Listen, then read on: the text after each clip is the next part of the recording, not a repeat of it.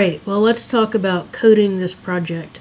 And I'm going to just talk through the basic idea, and you'll have to work out the details and anything that you'll want to add to it, anything special that you'll want to add to it. But let's think about what the basics of the program are. You have to be able to input a sequence, and it has to recognize when you've reached a certain sequence, and it should have some sort of output. So whether you do that output as an LED or whether you display the inputs as LEDs, all of that is going to be up to you. So you have to decide what you want. But at the very minimum, you have to have an input called V and an output called G for when you have reached the sequence. You have to have some mechanism for advancing, so you'll have a clock, and you should have some way to reset. Now, I always do the reset by having a switch be the reset and then have it be synchronous, that it resets at the clock. You could try having an asynchronous reset, that you had a button or a switch that just reset it automatically. I was having trouble making that work, so I can't really give advice on that. So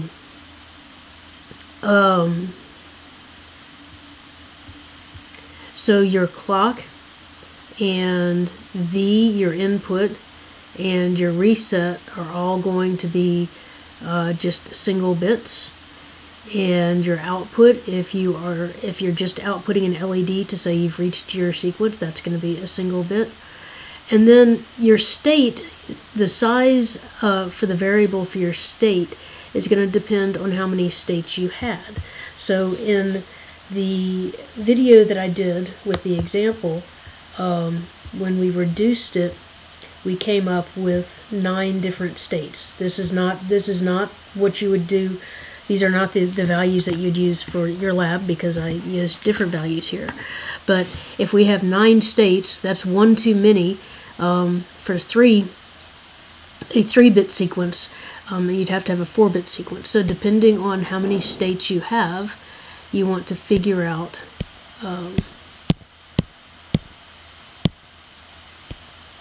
what power of 2 would give you a big enough number to count for the number of states. So here we had 9. So 2 to the what is greater than or equal to 9. And so they have to have 2 to the 4th. So we have to have a 4-bit variable to represent our states. And so you could call these 0, 0, 0, 0, 0, 0, 0, 1. You can do them in order if you want. It doesn't really matter how you do them, but if you have more than 8 states, then you will need to have 4 bits to hold the size of your state. And if you recall, the way that I always do finite state machines is I have 2 always blocks. So when you set this up, you're going to have 2 always blocks.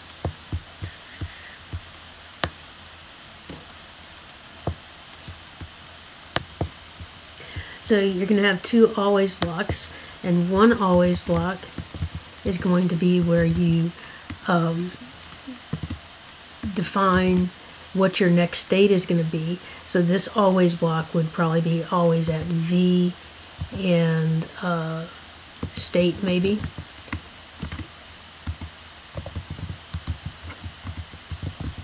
And that's where you determine what your next state is going to be.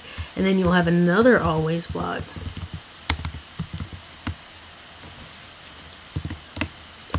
And that one's going to be at the positive edge of the clock.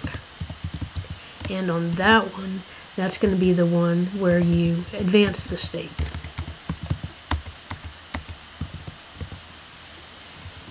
And so that's why we need to have these variables for next state and for next G, and because that would be where you say what the next value is going to be, and then you actually assign the next value in the second always block. So that's why we have 2 always blocks.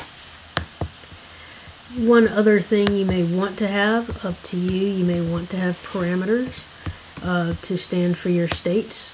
And so however you define them and whatever states you ended up having, you could have them all in here. Mine are fairly random. I would not just copy exactly these because yours are not likely to be the same. You're not likely to have the same states, but it really does not matter how you assign them. But you can have those parameters as well. And then you'll want to decide, well, what is it that you want to look at when you get to your always block? And what you want to decide is what your output is, and also what your next state is. So I thought the easiest thing to probably do was to have a case statement and have a case state based on your state. And then you'll figure out what your next state is based on your current state. So if I'm in state A, what am I going to do? If I'm in state B, what am I going to do? And so forth. And default, you should have that as well. Now, within each state, you'll have to say what your next state is going to be and what the output is. Now, if you did it correctly, you should only have 3 places where you're going to have an output of 1. Now, again, remember, this chart does not go with what your situation is, but you should still only have a few situations where the output is 1. If this were the project, the same settings as your project, then what I would do is, rather than assigning an output in each case here, I would have it like this. I would say if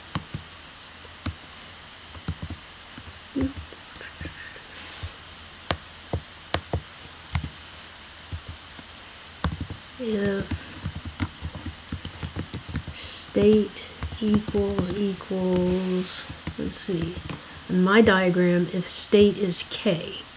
Okay, so if state equals k, that would be one way I'd have an output of 1. Or state equals h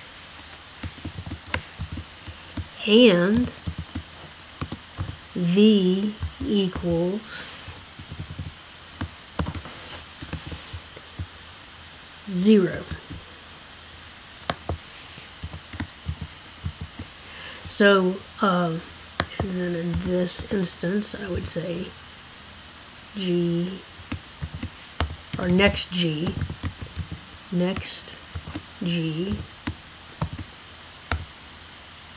will equal 0,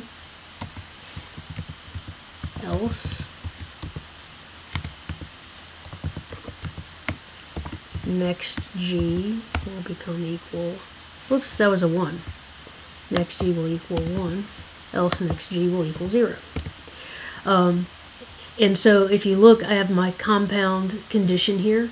So one way that I could get a 1 is if I'm in K, and if I'm in state K, it doesn't matter what V is. So if the state equals K. The other way is if the state equals H and V equals 0.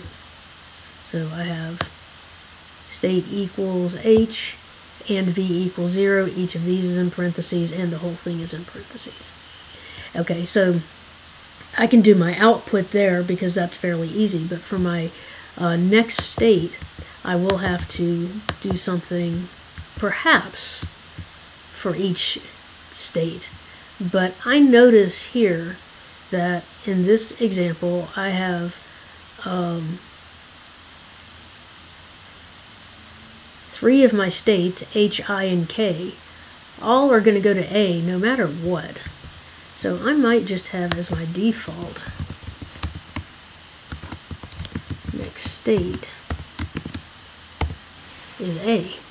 And then I don't have to put all my cases in. So I can put in A, B, C, D, E, F.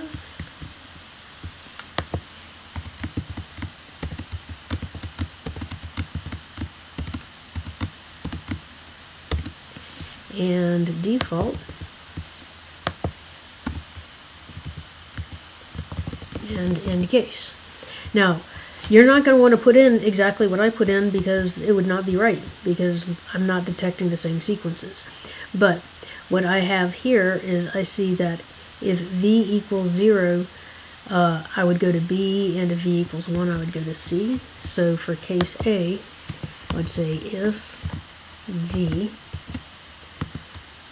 next state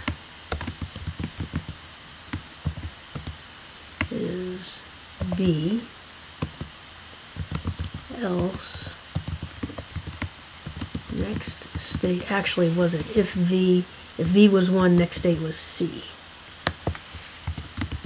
else next state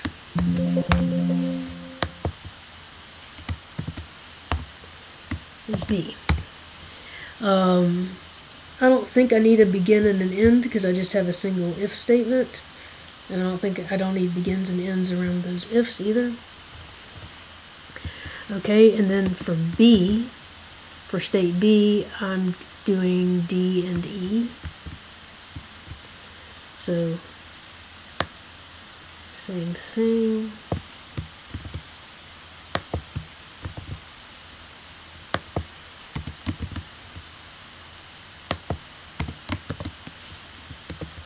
And then for C, I'm just going to F, so I don't need an if statement.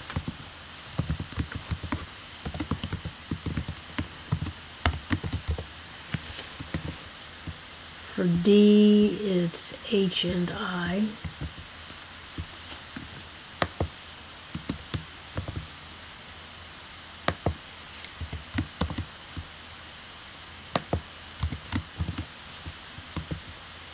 And for E, it's I and K.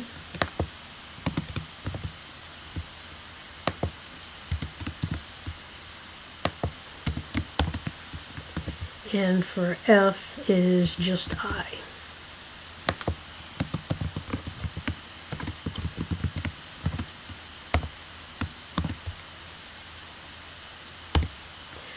So this always block will define what your next state is. And again, don't use these values because those are not right. You'll have to use the one from your reduced state table. Oh, I just realized that I have I used 5 bits because originally I did not have my states reduced that well. So I have my state and next state here as 5 bits. It only needs to be 4. So I can do there.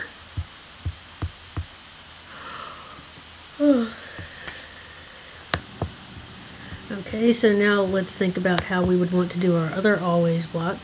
So this needs to actually advance the states. So you do need to pay attention to if you have a reset or not. So the first thing you'll want to do is check for the reset. So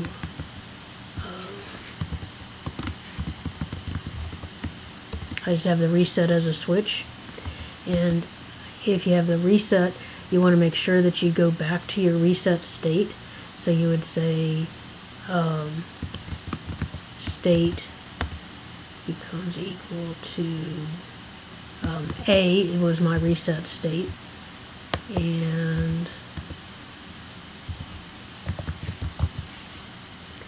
you'll also want your output to be 0.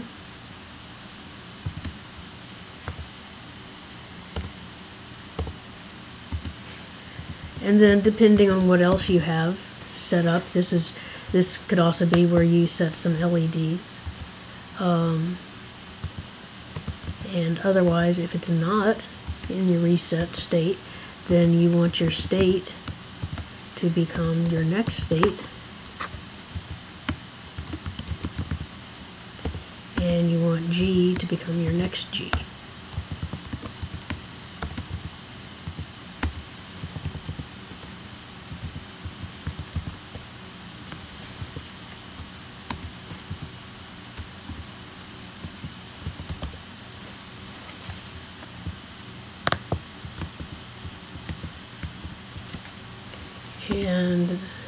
end module.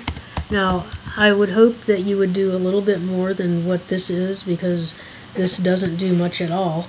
The only, I mean, it will recognize the sequence. Well, it'll recognize a different sequence, not the sequence that you have to do. But it doesn't do much else other than that. So then how would you need to set your constraints? Well, let's see. We need to have a clock. And so the constraint that you would want for the clock would be, you want to use a button for the clock. So you're going to want to have these lines.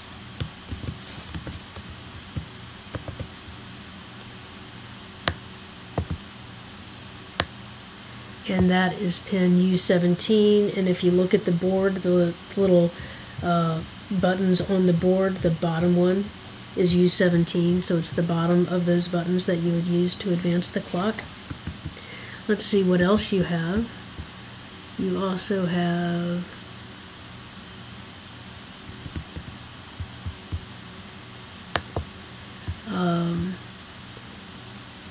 V and reset are switches, so you'll need to have 2 switches. And so I did the first one, which is all the way over on the right for my input, and the last one all the way over on the left for my reset. You can, of course, do whatever switches you want. Then you also will have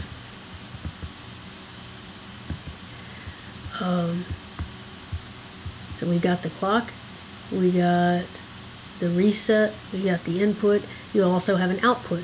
That output, the easiest way to do an output is just with an LED.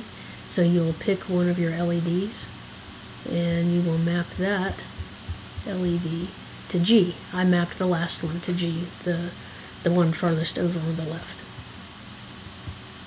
And all of that would be enough to get the basics going, but you'll probably want to do a little bit more than the basics.